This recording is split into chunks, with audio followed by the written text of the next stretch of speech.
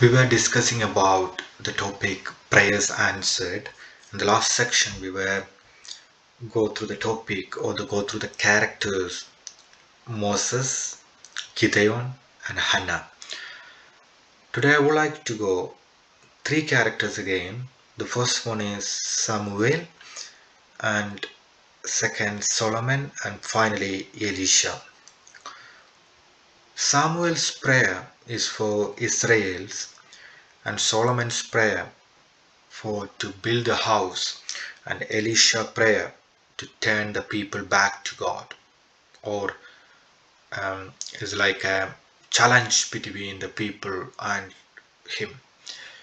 The first character is Samuel, and the first Samuel 7 verses 9 and 10.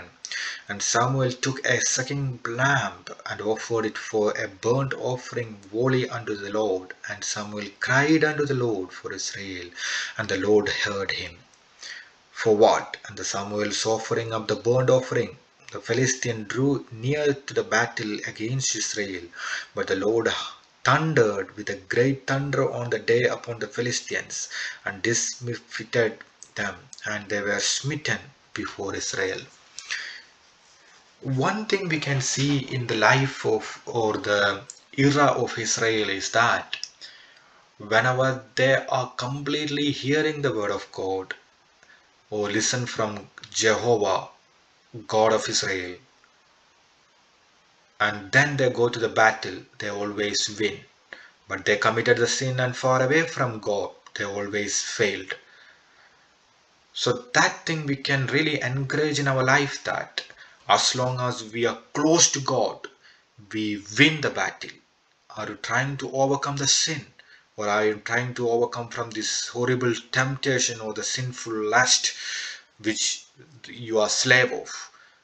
Are you desperately seeking a relief from that problem? You have to be more close to God.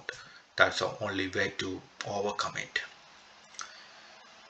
But here, Samuel is praying for Israel's.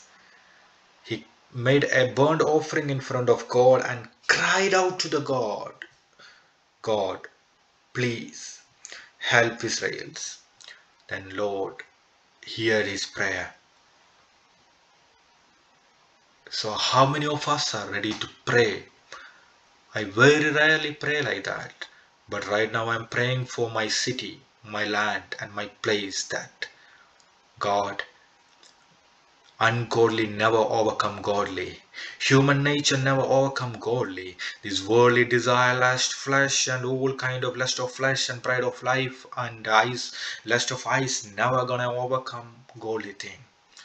I pray that with a burnt offering, please help us.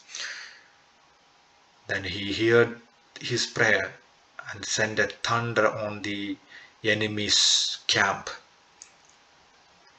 and he delivered from all that problems, and Philistines, Israel defeated, Philistine defeated by Israel's. That's the prayer of Samuel. And the second one is Solomon, the first king, 9 verses 3. And the Lord said unto him, I have heard thy prayer and thy supplication that thou hast made before me. I have hallowed this house which thou hast built, to put my name there forever, and my eyes and my heart shall be there perpetually. Solomon was praying to God that, and God hear his prayer and his supplication. A person, one thing I'm so happy that in the very beginning Solomon was taught in the very peaceful and luxury and also the very wisdom from God, but finally he fall down. Even the Israel, when they came out from Egypt, they were started with more aligned with God, but finally they fall down. So one thing we can clearly see, that answering the prayer, if God answer my prayer, is not the criteria that I am getting into the heaven.